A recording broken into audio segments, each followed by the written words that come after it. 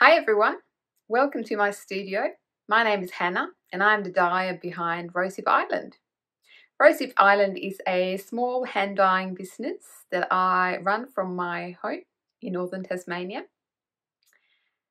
I have created this little video to work as a bit of a help and just for a bit of fun for the big wool show that is coming up 17th till 20th of July 2020. And this video is just a way for me to show some of the things that are available in my shop, in my virtual store, and just for you to be able to see things on video instead of just flat photos on the screen. And I have tried to show you different colorways and combining them with other colorways, and just show you my different yarn bases and different things that I have available. I do have a podcast on YouTube and it's also available through my website rosehipisland.com, and I do a lot of knitting. First of all, I was a knitter, and then I was a spinner, and then I was a dyer, and knitting is a really big part of my life, and knitting and what I like to knit is a big influence on my dyeing and what I dye. I often think a step ahead. I get inspired by patterns and different things that I want to knit and think about what yarn I would love to knit a pattern with or a design with. So for example, the jumper that I'm wearing is a Love Note by Tin Can Knits, and I have knitted that in my own hand dyed yarn in a fingering weight and a mohair silk. And this is just one of many jumpers that I have made out of my hand dyed yarn, and it's just the best thing, the best feeling ever when you have created something from thinking about a color and dyeing it and then knitting it up in a garment and just creating something that is unique and exactly what you would like to have.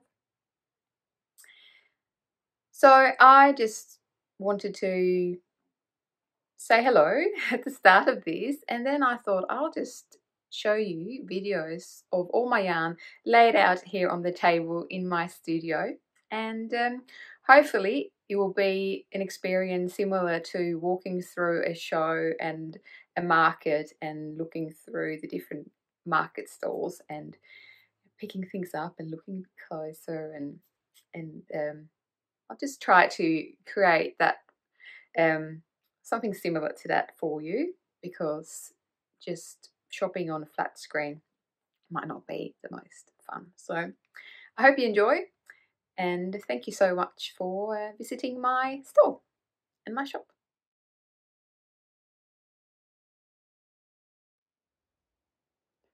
Here we have a table full of some of the sock yarn that I have in my shop. All of these colorways I have available mostly in 4 to 5 skeins. Some of them I only have a couple left at the moment. They are all mostly repeatable colorways. I thought I'd go through them and so you can see what they look like on video, and I'll try to match up some nice combinations for you. On this side I have all my delicious sock yarn. This is the dark special blend and the special blend. Today's highlight is a new fun pop of colour, chartreuse yellow. Hot potato, fun, well, maybe not fun, but quite a useful tonal warm brown that's nice to combine with other colours. This is Moon Shadow, a new colourway, denim blue. I have that on a few different bases. My silver colourway, tonal grey. This is golden leaf, and gold rush. They're quite similar. Golden leaf is darker and it goes more to a brown. This is my new terracotta colorway. Has some speckles of brown and red in it. Goes quite nice with the hot potato and with the silver. It's my sea spray colorway. Mr. Peacock, a new colorway, blue with black and red speckles. This is a new tonal red, almost variegated, I guess. I'll call that blood red. And then similar to that is this one. It's my Pinot colorway. It goes more towards a pink purple, but the same with the darker and lighter bits. This is the Meant to Be colorway. That would be fun with the sea spray and the hot potato, maybe. What else have we got? I have some purples here. This is Lavender Swirl. Lots of layers of purples. And it's next to a Misty Lavender colorway. It also has a lot of different shades of the purple, but it's lighter than the Lavender Swirl. And some speckles, I'll do them later. This is Phoebe's Dream. Fun colorway. This is Storm and Fire, which is a old colorway that I brought back. Greys with speckles of brown, red and yellow. And that's fun together with the terracotta and the silver, and even with the yellows. So that's that one. And other speckles, this is Reef, light blue with greens, yellows and pink. This is my White Opal colorway, a light pink with purple, yellow and black speckles. That is a nice colorway to mix with purples, like that, with blues and yellows. This is a new colorway I call Eddie. I'm not sure why, it's just the name that came to my mind, and it's actually the White Opal colorway but dyed with a different technique, which ended up being a completely new colorway. And I think this is beautiful with a brown or a golden or a grey or a terracotta. So that's the delicious sock. I have quite a few different tonals, some variegated and some speckles. Here we have some of my dandy sock yarn. Some lighter speckles. This is the Cottage Garden colorway, light green with pink and green speckles. It's next to the Greek Island colorway, which is a very pale pink with blue and green speckles. We have the silver colorway again. This is a new colorway called Aerodynamic. Has turquoise and purple with the grey. And here's the Reef colorway, which looks completely different on this base. Light blue with speckles of pink, green and yellow. Here's the Shark Attack colorway. Variegated greys with red speckles. White Opal again. North Pole. It's a fun variegated colorway. And that will go very nicely with the new, this is Aubergine colorway. But on this yarn base, it came out a bit more grey than purple. But I'll still call it Aubergine. And this is my Calm Waters colourway, purple and blue. I've been knitting with that, you might have seen. This is Toxic Grape. That will look nice with aerodynamic and the silver. Here I have a brand new colourway. I call it Mountain Top. I did this a bit for fun for the big wool show. I dyed it in a way so that when you skein it up, you get a darker half of the skein and the lighter half of the skein. Just will be quite variegated, even pooling. I just like how these skeins look, but it's not something that I normally do because I try to make colourways that are more even when you knit them up. Here's a new colourway, Vampire Love, I call that one. It's a nice grey with red speckles, red and purple speckles. This is my Raindrops colourway, a blue with purple and green speckles. Let's see that. Magician's Vest, purple and rust variegated. Light Magnolia. Colours are changing a bit. And this is Princess Lilies. Some speckles of purple. That would also go well with the Toxic Grape.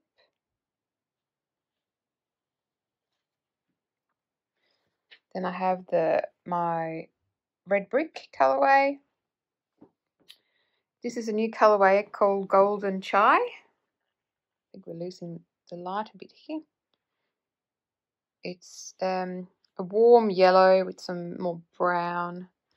This is the Misty Sunrise, which has a bit of red in it and it's more yellow, less brown than the Golden Chai. Then we have some fun bright colourways. This is my Llama Corn colourway. It's crazy variegated and fun colours. And then we have Tropical Garden, new colourway.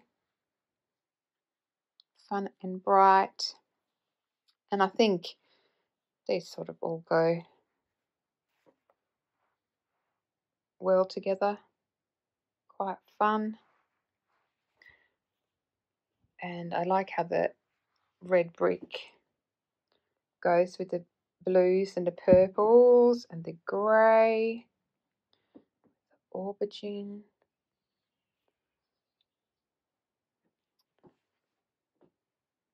Yeah, so that's some of the dandy sock colourways.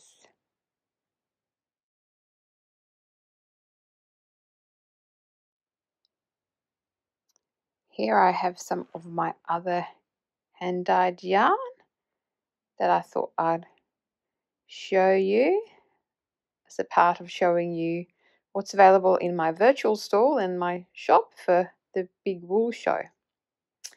On this side of the table I have my brand new yarn base, the Merino and Linen. It's 90% Merino, superwash Australian Merino, and 10% linen. And it's a single ply yarn. And you can see on a light colour, you can't really see the linen, but on a dark colour, you can see the white bits of the linen come through. It gives it a really nice textured look, and it's taking colour beautifully, and it's very nice to knit with. So it's like a single ply merino, but it just has that little bit of extra interest. So let's start and see what colourways I have dyed up so far. You might recognise some of them from other yarn bases. This one here is my Pinot colourway. And Black Oil is an old favourite. Aubergine.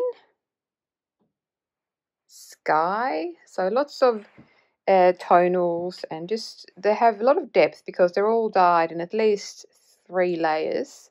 But they still would give an even look and not a crazy variegated. Some speckles. This is Vampire Love. A grey with some red speckles. This one is Midnight. a grey with yellow and pink splashes and speckles. This is Cave. It's a grey and brown tonal, variegated almost. This one is a new one. It's called, I call it dried rose petal. It looks a bit browner here than it is. It has a bit of a pink. It's sort of a faded pink with a brown, and it does have a little bit of red splashes here and there. Okay, what else? Another speckle, bear paws. It's another one that I've had before. And white opal is also one that you might recognize. Then I have hot mustard, which is a mustard color with speckles of purple and red. Acid is a yellow with a grey over dye. Vintage rose. It's a sort of a dirty pink. It has a bit of yellow speckles in it and a bit of brown. Smaragd, which is the Swedish word for emerald. So that's a really nice deep green. And then we have, I have to try to remember the names. Peony, I call this one. It's a beautiful pink tonal with a few speckles of red in there. I just like to give that extra dimension by adding something a little bit unexpected and not sort of taking that flatness away from the colorway.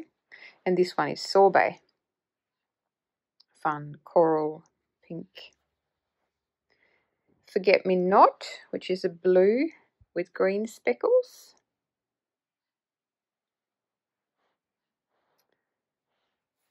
And the last one, which I named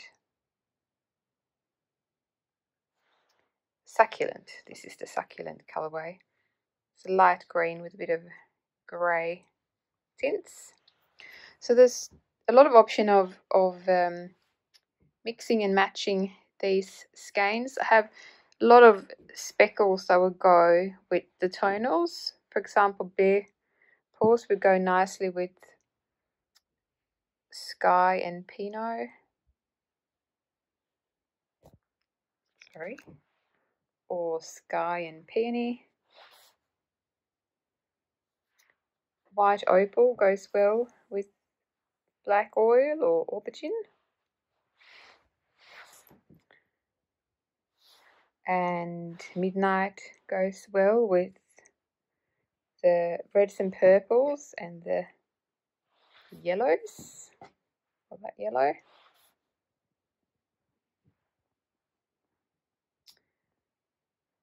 And vintage rose goes well with these lighter colours, the succulent or the forget-me-not.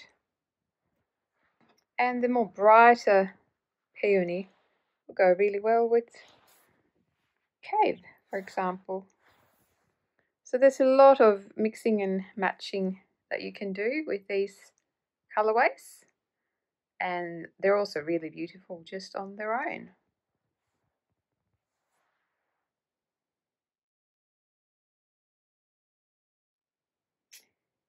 Now here I have some of my hemp merino yarn. It's a 30% hemp with 70% Australian superwash merino, and I have shown you this before. It's also a new base, but it is has been available in my shop for a couple of weeks. You can see that the hemp gives the nice tweedy textured look in the skeins, and I have a lot of tonals. I find that I prefer to dye these as tonals, still several layers of dye, which gives a nice depth to the colours, but because it has the tweedy look, I don't want to go variegated or too crazy. I have tried that too, and it can come out really nice, but I really like how it comes out with the more tonal look. So the colours I have are Gloria, a pink, grape, purple, Sky is the blue, Lagoon is this turquoise. Has a bit of dark areas in it. A nice, bright, fun green, grass green, and an olive green.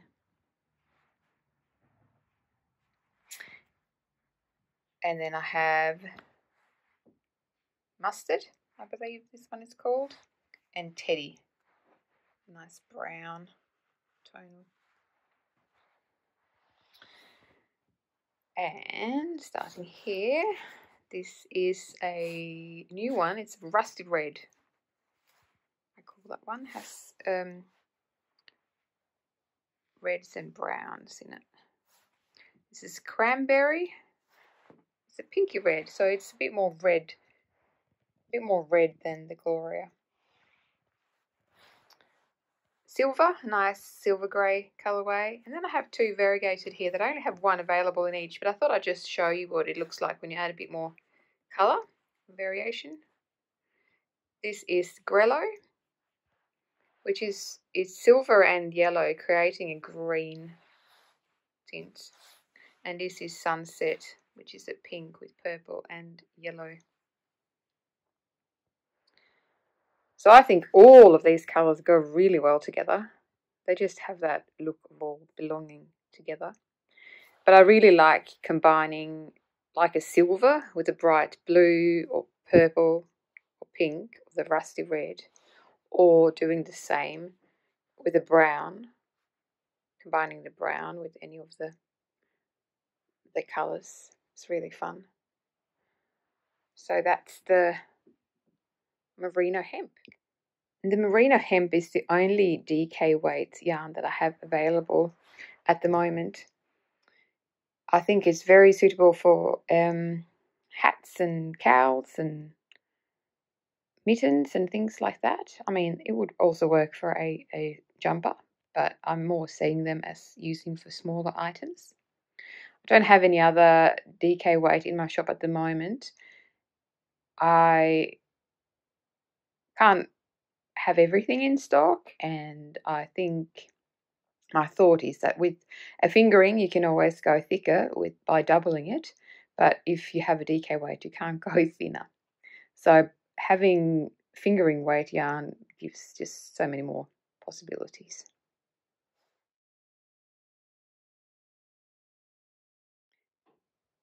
I also have a few little other bits and pieces in my shop. Just for the big wool show, I have dyed up some self-striping yarn, which is not something I do very often because it is very time consuming. But basically when the pandemic happened and I was working from home and schooling the children from home, I was under the illusion that I would have a lot more time, and I started making or warping for a lot of self-striping yarn, and of course did not have all that time that I thought I would, but I have been able to get a few ready for the big wool show. So here are some of those. There's very limited numbers. I don't have a lot of them. So there's a bright coral, mustard, purple, and then a more variegated purple. And there's a green, light pink, light grey, and dark grey. So these are all 4 stripes, but with these two, with the green, there's 2 stripes that are the same. In this one there's a dark green and a light green, and between the light green and dark green is this grey, tonal grey. It has a little bit of other colours in the grey. And then similar to that one is this one that also has the light green and dark green and has this variegated brown, pink and green, I think, in between.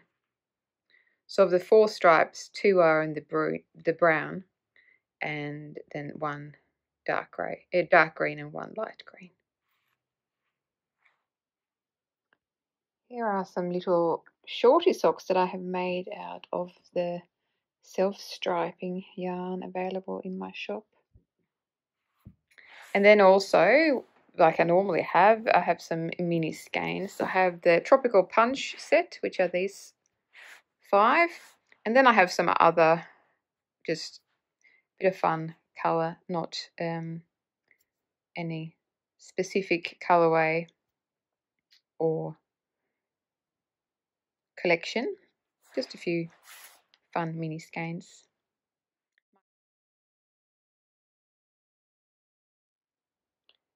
The last thing I'll show you from what's available in my shop is some mohair and some shawl kits that I have available. These are what I have available in mohair silk at the moment. I don't have a lot anymore. It might be something that I'll get in some more stock of and dye up. But this is what's available at the moment. Blue is my favorite color. Calm Waters, Magnolia, Reef, blue with speckles, Eucalypt, got nice tonal green. I think this is the Because of You, nice bright pink, and Cottage Garden, I think this is just a pale color with speckles of green, pink and yellow. And then can't remember the name of this one, but it's a nice coral color. So there's not a lot, but there's a few of them, and you don't really need much when it comes to the mohair silk. One skein goes a really long way. And then I have some shawl kits. This is one shawl kit dyed on merino single, so 100% Australian superwash merino single ply. In the set, there's one full 100-gram skein and 5 mini skeins. And I did knit up a pattern, but it's not a pattern that I have written instructions or instructions for. So I just decided to put together these sets because there's a lot of patterns out there that you can use them for shawls, or you can even use them for something completely different. But I thought these really nice beigey brown would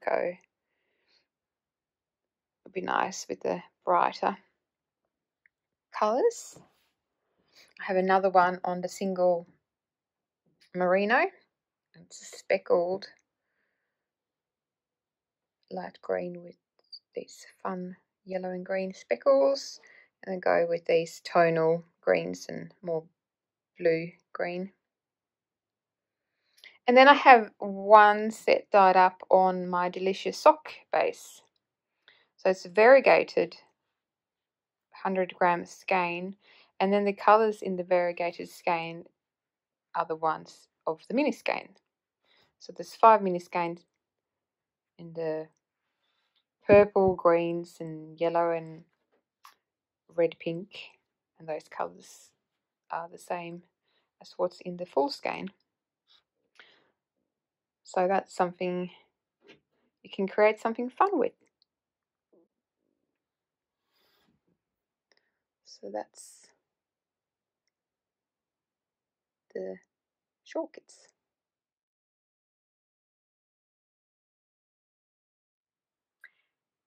Thank you so much for visiting my virtual market stall and my shop. I hope it was enjoyable and maybe useful to be able to see a lot of my colorways and yarn on video and next to each other, and just creating a little bit of a different experience than what it is to have a look at photos on a web store. I certainly have enjoyed getting all my yarn out and playing with the different colours and combinations. It's been great, and I do have some new ideas now, and hopefully I'll get some time for more knitting and be able to create some of those things that I have been imagining. It's a lot of dream knitting going on in my life. So thank you so much for watching, and enjoy the Big Wool Show. Bye.